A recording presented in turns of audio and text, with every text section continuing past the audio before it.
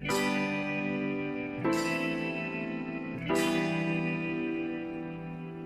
iPad 2, we've made advances in both form and function that are so significant and far-reaching.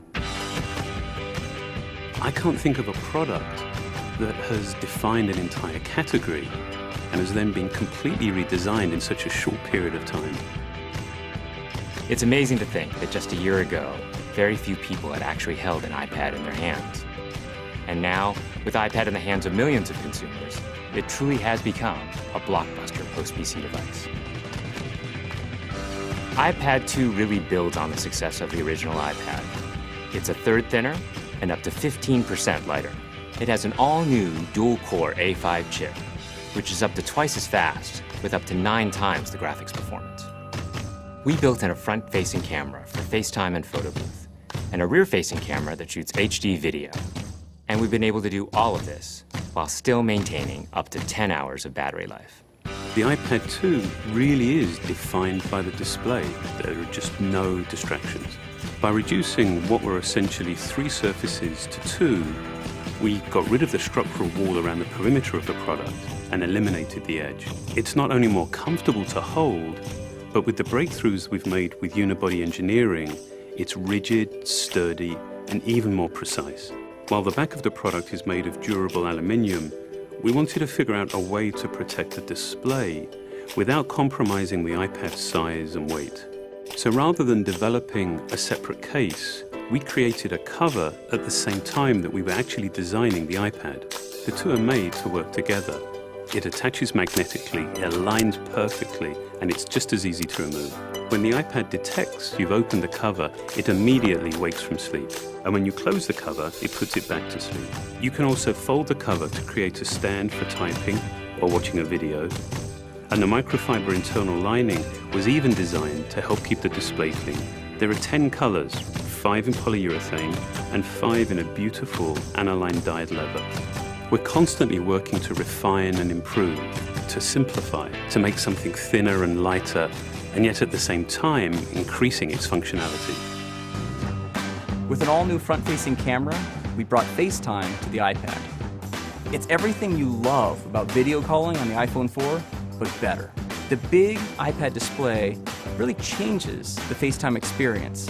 At this size, everything is so much clearer and more expressive. There's a rear-facing HD video camera, so you can share the moments you're seeing as they're happening. But FaceTime is just the beginning. We optimized the iOS to take advantage of the A5 dual-core chip. And we're introducing new apps that really leverage all this processing power, like Photo Booth. It's so simple to use, and it's just ridiculously fun. With the new rear-facing HD video camera, iMovie is just a natural on the iPad. The display is so big that there's plenty of room to edit your video. And when you're done, your movies look awesome on the big, beautiful display. GarageBand is an absolute blast. You can use your own instruments, or you can just use the touch instruments that are built in. And those are integrated so well into the iPad that as you tap harder, it plays louder. It just reacts to what you're doing. When you're playing guitar, you can bend the strings. It's just amazing. You don't have to be a musician to use it. Just open it up, start tapping away, you're making music. Recently, we added new ways to share the content on your iPad. With AirPlay, you can share movies, photos, and music right to your Apple TV. And now we're adding video mirroring. Just connect your iPad to your HD TV, and it'll mirror exactly what you're doing on your iPad in any orientation and in full 1080p.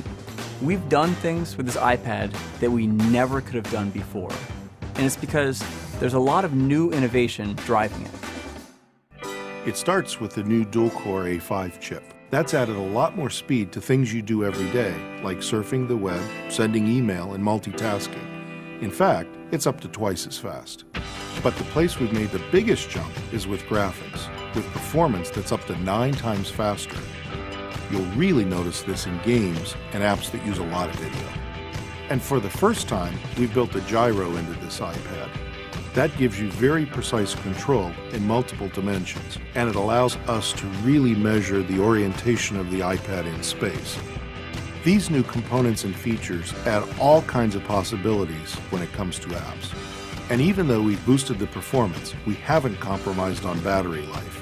The new iPad still gets a full 10 hours, and that's a major achievement in a design this thin.